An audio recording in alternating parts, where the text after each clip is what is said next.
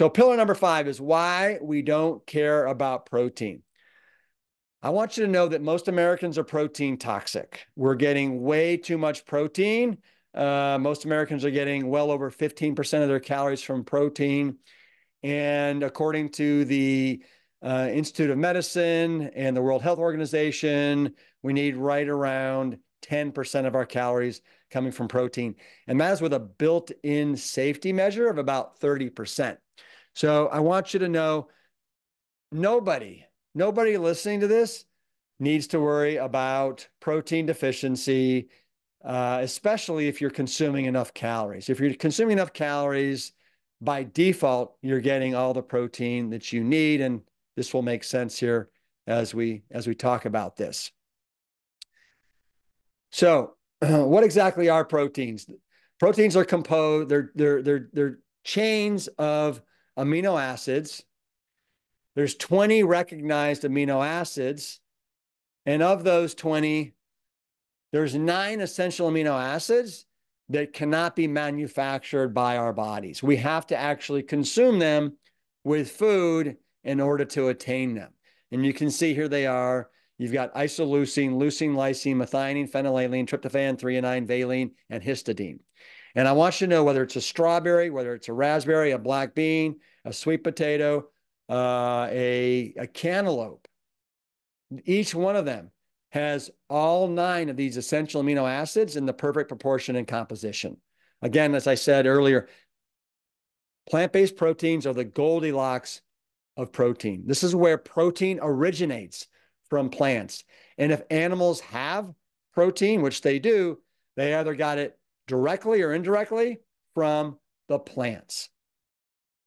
So this is just a chart that shows you the average percentages of protein in plant-based foods. So you can see white mushrooms are right around 56% protein, spinach, 55, tofu, firm tofu, sitting at about 48 or so. Collard greens, 38, kale, 35, broccoli, 33, right? Your average bean, kidney beans, pinto beans are in the 20s. Cooked quinoa, rolled oats are right around 18% protein. And then blackberries and red bell peppers at the lower end are sitting at about 12%. I just want you to know you can't blow it. Again, you only need about 10%. You're going to be hitting a home run. Now, here's an interesting fact. You know, there's 3 macronutrients as we talked about: protein, carbohydrates, and fat. The one macronutrient that we as human beings cannot store is protein. So if you're eating much more than you need, let's say you're eating, 15, 16%, guess what you're doing with all that excessive protein? You're either peeing it away or you're storing it as fat, but you can't store it as protein. So it does you no benefit whatsoever. And there's a medical terminology or a medical term for protein deficiency, and it's called kwashiorkor. And most Americans have never heard of kwashiorkor because it's not a thing. And I want you to know, as a firefighter, probably 90% of our calls were medical emergencies. And over the course of the year, we would probably make 8,000 911 emergency calls.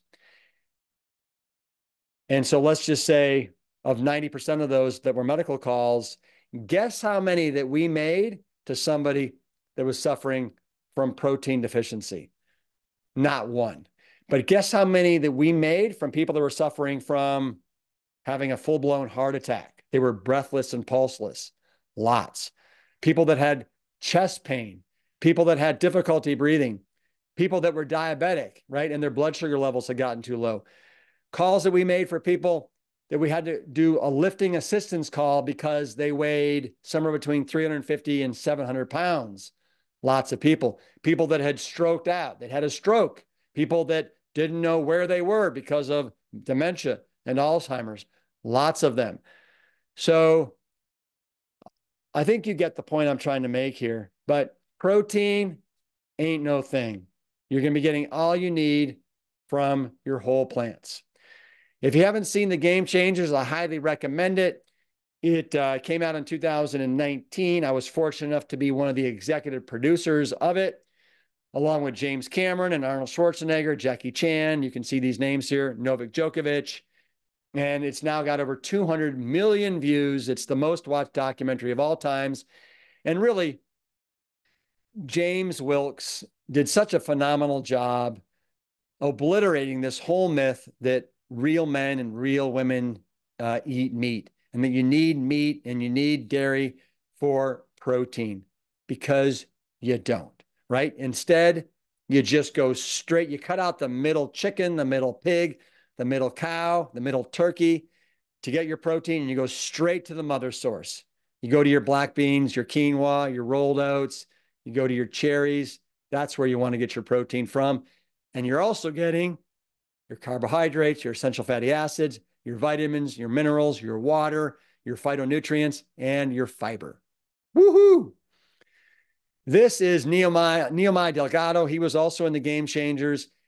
He is a lifelong, never had meat a day of his life. He's been vegan for over 14 years, and he was the first vegan to make the cover of Muscle and Fitness magazine. And you can see here, he is not suffering from protein deficiency. Another gentleman that is plant-based is Alex Honnold. If you haven't seen the documentary Free Solo, Alex is one of the most amazing mountain climbers ever. He actually free soloed without any ropes or harnesses or anything, El Capitan in Yosemite National Park. It's over almost a quarter of a mile straight up. And I believe this is him doing the ascent. And he did it in 3 hours and 59 minutes. National Geographic declared this the greatest human feat of all time. And guess what he had for breakfast? He had steel cut oats with blueberries, some chia seeds, and some almond milk.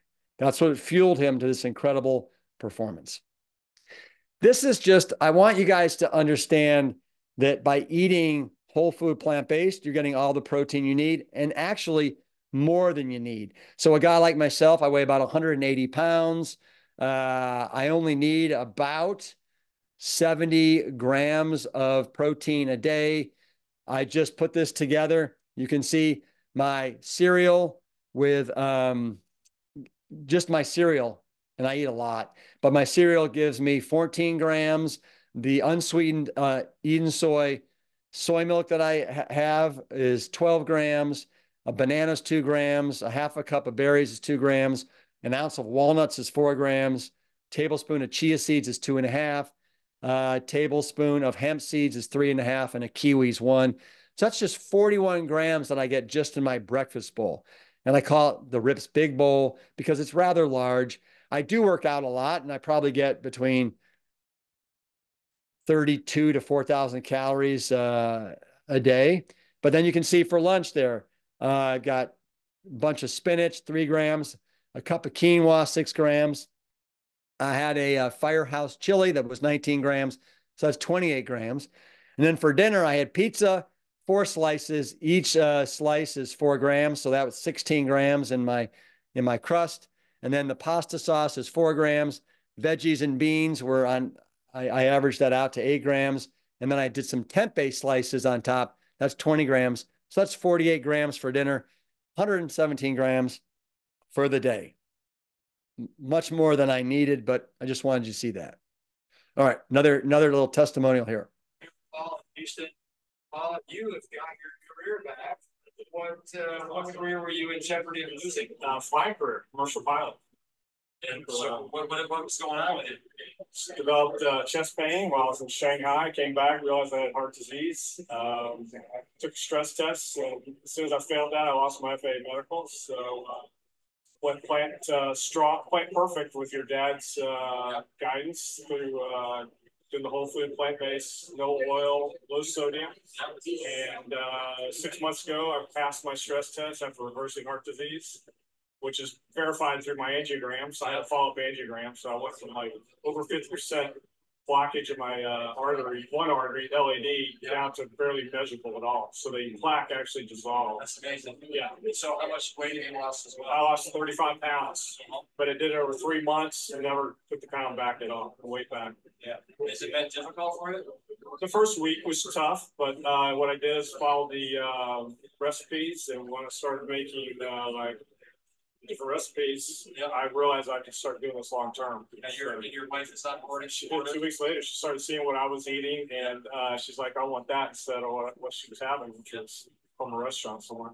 It's fantastic. Yeah, so it's pretty great. It's awesome. Appreciate it. Yeah. Real men eat plants. Love hearing that. Big kudos to Paul and what he was